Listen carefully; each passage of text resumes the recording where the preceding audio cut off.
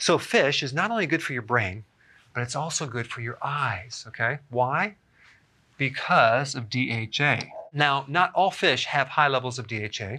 I will explain which ones do, but DHA is an omega-3 fatty acid, and it's used as a primary structural component of the brain and the retina. Now, in the brain, it makes up the synapses, which is basically the connection between the nerve cells. Now, if you're low in DHA, it can affect many, many different things, but the two things that really stand out are a lowered cognitive function. So your memory, your focus, your concentration might be inhibited. Also, not having enough can greatly affect your mood, as in depression. And anytime you see DHA, you're also going to see the other fat called EPA. DHA is more for the structural part of the brain and the retina, which is an extension of the brain. And EPA works more on the function part. So what foods have the most DHA? Now, per 100 grams, it's caviar. That has 3,400 milligrams per 100 grams. So caviar is number one.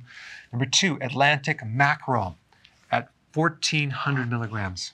Then we have anchovies, 1,292. And then Atlantic salmon, 1,115 milligrams. Then we have herring, which is about 1,105. Chinook salmon, which is 944. Bluefin tuna, 890. Beef brain, right? Your favorite, at 855 milligrams per 100 gram.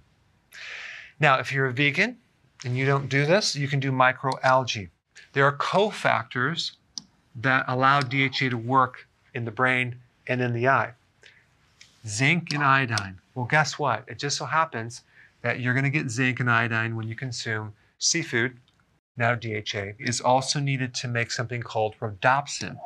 Rhodopsin is a light-sensitive protein in the eye, mainly involved with low-level light. So let's say, for example, you're driving at night and it's hard to see in the dark and it's hard to adjust. You may need DHA, or you could also need vitamin A. And as a side note, you also need zinc to allow vitamin A to work, as well as DHA. So this is also important. Anyway, thanks for watching, and definitely make note of some of these fish so you can start to add more DHA to your diet.